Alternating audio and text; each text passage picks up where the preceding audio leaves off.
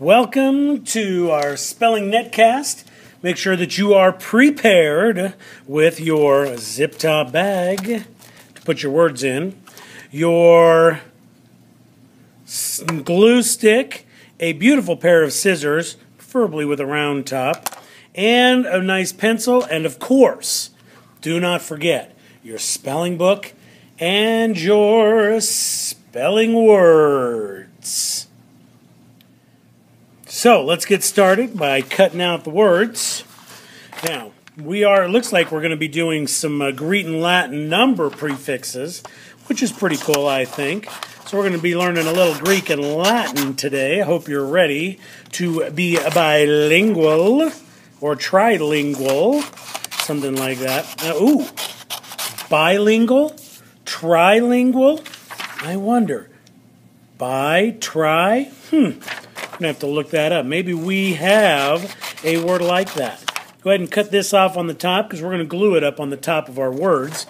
And then what I like to do is I like to cut off these exemplars and leave them, don't cut them out yet, because I like to keep them together. Makes it easier when we write things across the page, if you know what I mean. If you don't, you will in a bit, I guess. Then I cut them straight down the top, or straight down right here. And that gives me 3 that I can go ahead and cut this way. Now, as we go through our spelling today, what I want you to do is, I want you, hopefully, you are cutting these out or already have them cut out. But what I want you to do is, as I say the word and start writing it, I want you to say it also. And I want you to write the words exactly how I've got them written down. That way you can learn and I can learn also, and we can learn together, and that will help us be better spellers and writers and all that kind of stuff. Now, I don't want you to memorize these words because that's not what we're trying to do here. What we are trying to do is I want you to learn these patterns. I want you to see what they mean because they mean more to you. Words mean more as you know what they mean. Get it? They mean more as you know what they mean. So I'm going to spread these out, as you can see that. I'm spreading them out so I can see them, so I can pick the words I want to use in my thing. And in the very end, you are going to go through this and finish, because I'm not going to do all of them for you. That's just the kind of guy I am. So first thing we got to do is we're going to take our beautiful title right here. We're going to put a couple stripes of glue across, and then I'm going to glue it up on the top. This helps us know which ones we've done and what we're talking about as we go through this whole process of word sorts.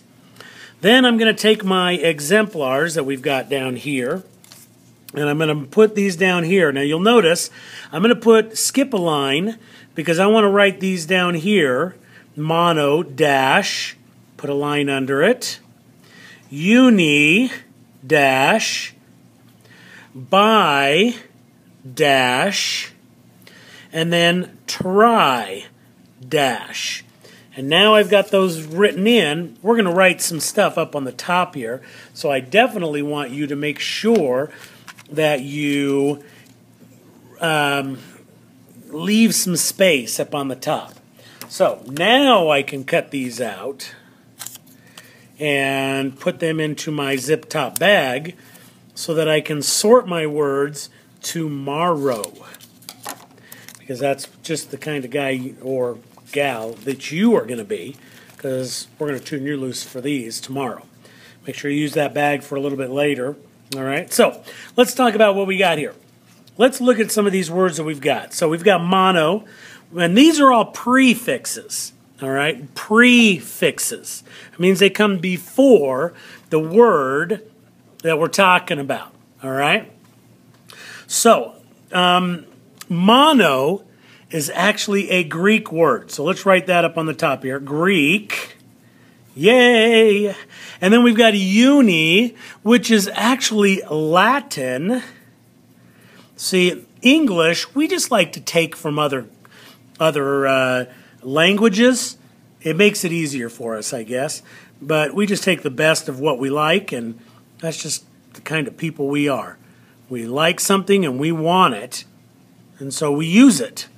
And that's kind of a bonus, because then we get the best words all over the world. All right, here we go. So we got Greek, Latin, Latin, Latin, right? So let's start with mono. So let's see what we got here. Monolingual. L-I-N-G-U-A-L. Make sure you say it. Then I want you to underline mono. Monolingual. Lingual. Lingual. What does lingual mean? Lingual. There's another word in here. Oh, look it. There's another word. Bilingual. Let's put that under bilingual. Bilingual. So we've got monolingual. We've got bilingual. I thought I saw another word in here somewhere. Let's see if I can. Let's see if I can find it. Maybe not. And I think we talked about it before. Monolingual, bilingual, trilingual. This lingual actually is language. So monolingual means one. One. Means one language. Most of us speak one language. Hopefully you will take some kind of language later on, or hopefully some of you are learning another language so that you can be bilingual, which means two. Isn't that cool? So we got monolingual, we got bilingual, we've got monotone, and that means one tone. So if you're monotone, you don't have any inflection in your language and you sound like a robot. Yeah, all right? So, let's do one more.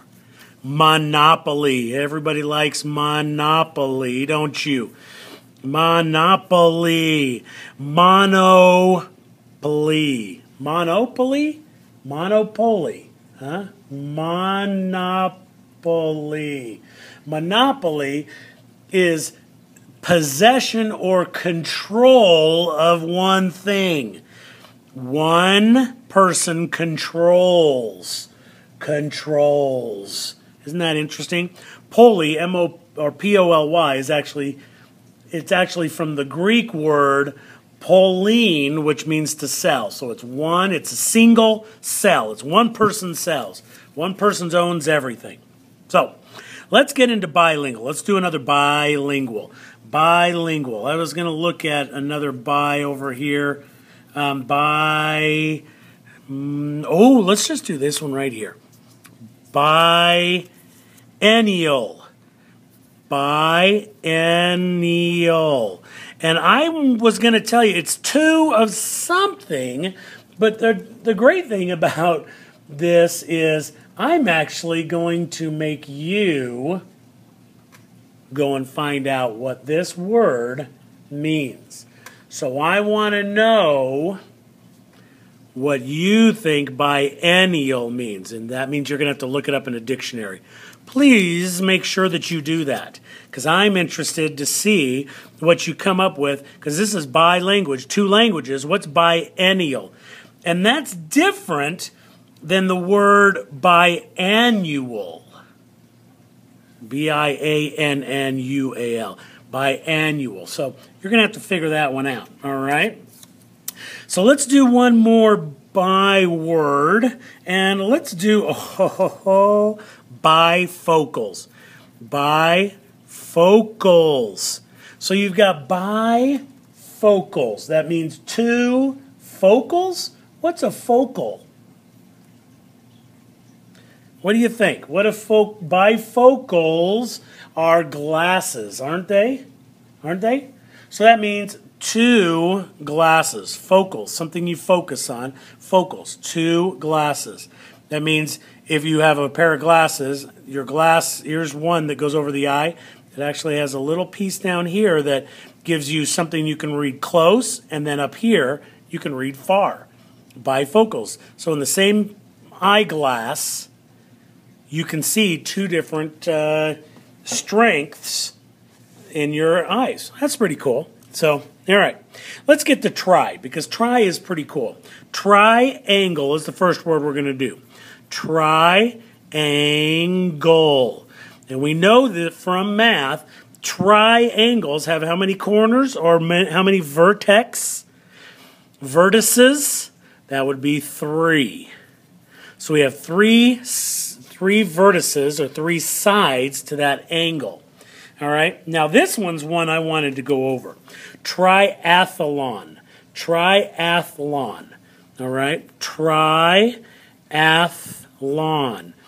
Because tri means 3. Athlons are interesting because in Latin, athleon, A-T-H-L-E-I-N, the actual word athleon, actually means to compete for a prize. So an athlete competes for a prize, and this athlete just happens to be doing 3 different things to complete for a prize. That's kind of cool. So I just wanted to go over that one. Athlete, athleon, athlete. I love it. I love it. And then we're going to do one more, which is trilogy. And when you think of trilogy, you think of something like, Luke, I am your father. Something like that, right? Like Star Wars? No? No, you don't think of that? You don't? You think of something else? What are you thinking of? Something like Toy Story? Well, I think of that too, because I really like those shows. But trilogy is interesting because it's 3 logies. And logies, it actually comes to from the word logos, which means story or words. So it's 3 stories. How cool is that? Love it. All right, you guys are learning all the time, aren't you? Now, we've got these ones, and you're going to have to finish all these, but we got one more. We got this uni here. Uni. Uni. So we're going to do this word right here. Unify. Unify. To unify means to bring together as one. One. So in Latin, uni means one. To unify. Bring it together. One. Got it? I'm going to make you do all the rest of them, though. We don't really have any anything else we have to worry about on this one.